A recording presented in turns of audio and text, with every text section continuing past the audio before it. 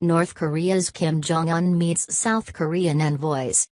North Korean leader Kim Jong-un has hosted a dinner for senior South Korean delegates, the first time officials from Seoul have met the young leader since he took office in 2011. The South Korean president's office confirmed the meeting shortly after the delegates' arrival on Monday. The 10-member team is in Pyongyang for talks partly aimed at restarting dialogue between the North and the U.S. Relations between the Koreas have warmed following last month's Olympics. In an unprecedented move, the South Korean delegation includes two ministerial-level envoys, Intelligence Chief Soo-hoon and National Security Advisor Chung Eui-yong.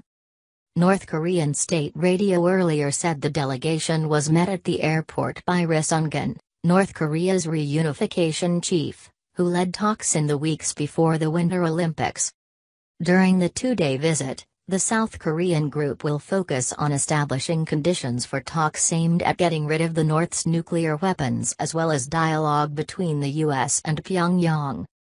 Mr. Chung had earlier told a press briefing he would deliver President Moon Jae-in's resolution to maintain the dialogue and improvement in relations between the South and the North, and to denuclearize the Korean peninsula. I plan to hold in-depth discussions on various ways to continue talks between not only the South and the North, but also the North and the United States, he added. U.S. is not interested in talks. U.S. President Donald Trump said on Saturday that the U.S. would be prepared to meet North Korea, but reiterated that Pyongyang would first have to denuke.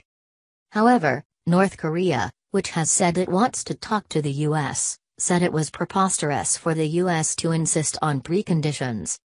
The U.S. attitude shown after we clarified our intention for dialogue compels us to only think that the U.S. is not interested in resuming dialogue, said the Foreign Ministry in a statement reported by state media. It remains unclear who would represent the U.S. in any such meeting. Analysis: a pretty big deal. By Laura Bicker, BBC Seoul correspondent.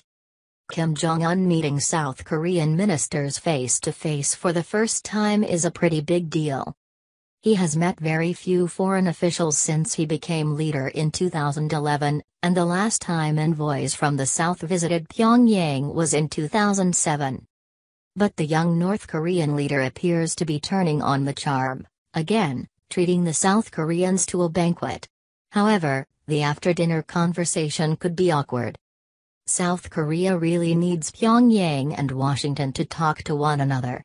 The problem is the two sides have different terms when it comes to even starting those discussions. President Trump has said Kim Jong-un must be willing to denuke. North Korea has rejected this precondition, and has some of its own, especially over joint U.S.-South Korea military drills, due to resume in April.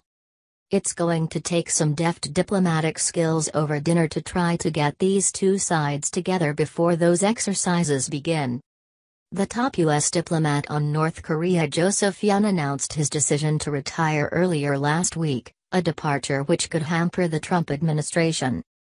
Analysts believe that Mr. Yun was very much in favor of compromise and diplomacy with North Korea.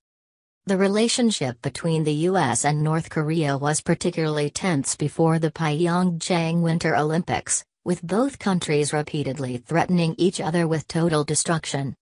But the Games saw the two Koreas march together under a single flag, the outcome of the first inter-Korean talks in 2 years. The question now being asked is whether North Korea's participation in the Paralympics, starting this week, can lead to an even bigger breakthrough.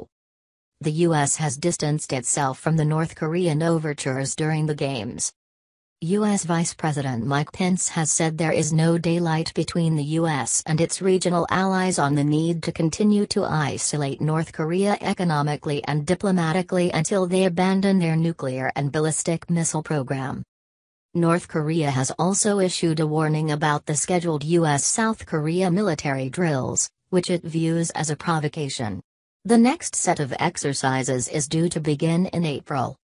A report last week in the ruling party's Rodong Sinmun newspaper said the military exercises cannot be tolerated under any circumstances.